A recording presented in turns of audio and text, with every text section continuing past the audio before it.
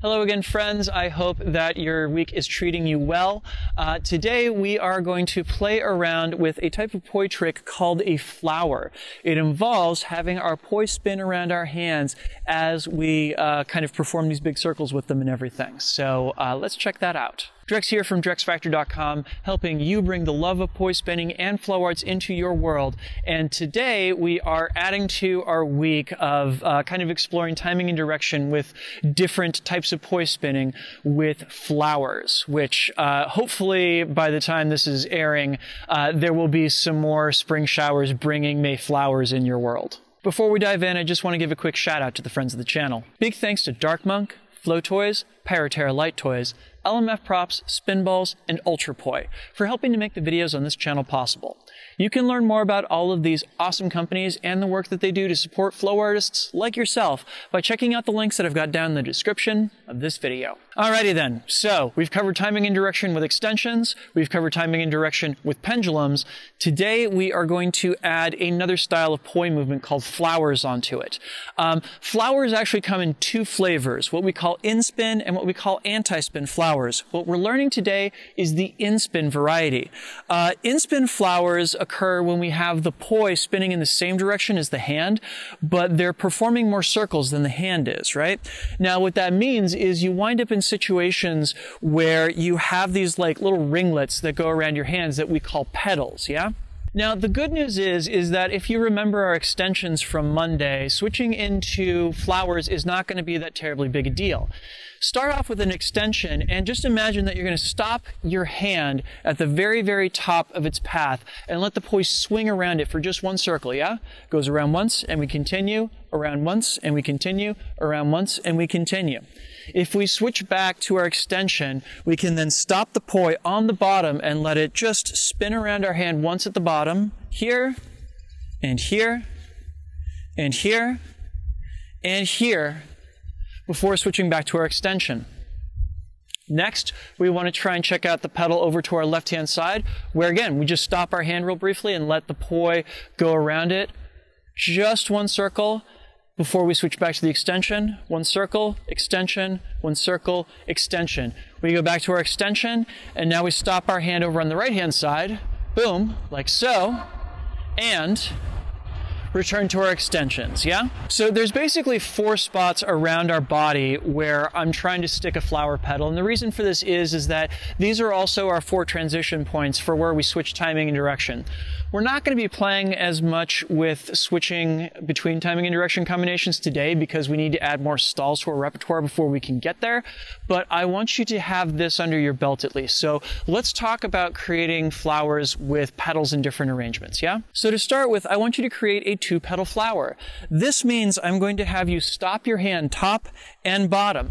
It's going to be really tempting just to move your hand straight up and down, and I want you to buck that temptation. I want you to think top, reach around, bottom, reach around, top, reach around, bottom, reach around. Make sure that your hand is still reaching from side to side in between each of these petals. That's very important. Of course, you can also create a 2-petal flower with the petals on either side. That is stopping your hand left, stopping your hand right, stopping your hand left, stopping your hand right, like so. Again, it's going to be really tempting to just bring your hand straight back and forth between these 2 positions. Really think you're reaching up and down in between each of these petals, yeah? And of course, once you're comfortable doing the 2-petal flowers with the petals arranged top and bottom or side to side, we can just do petals in all locations, stopping our hand left, up, right, down, left, up, right, down, like so. So there's a little quirk that happens when we're doing our 4-petal flowers, and that is that it feels like we're doing more beats than we should be. So for example, as I'm going around, this to me feels like I am doing 1, 2, 3, 4, 5, 1, 2, 3, 4, 5 beats. And that's because I am doing 5 beats. Even though there's 4 petals to this flower, we pick up an extra beat because the poi is going faster than our hand is, yeah? For now, that starts getting into areas of mathematics that we don't really need to be futzing with. So if you have questions about this, just know that yes, you're not crazy. It feels like there's an extra beat there, and that's totally fine. Okay, cool. So now that we've got the basics of performing a flower down, it's time to learn how to perform flowers in all 4 timing and direction combinations. I'm going to strongly recommend that you start off just with the 2 petals and then work your way up to the 4 petals if you prefer. So for example, as I'm doing together same here, I can start off with my extensions and stop both hands over on the left, both hands over on the right, both hands over on the left, both hands over on the right. One thing that is really, really good to note as I'm doing this is that whichever hand I am facing towards, that poi is going to be spinning in between my arms, yeah? So if I face right towards my right hand, the right hand poi is going to be spinning between my arms. If I face left towards my left hand, I'm going to have my left hand poi going between my arms, yeah? Right in between, left in between, right in between, left in between, yeah? So things get a little weird with the other timing and direction combinations, and it's going to take a little bit of practice to make them feel intuitive. Let's start with together opposite. Now when we're doing together opposite and we're doing the petals with arms crossed and open, arms crossed and open, very clearly there's a weird moment that happens right there when our arms are crossed that might be a little uncomfortable.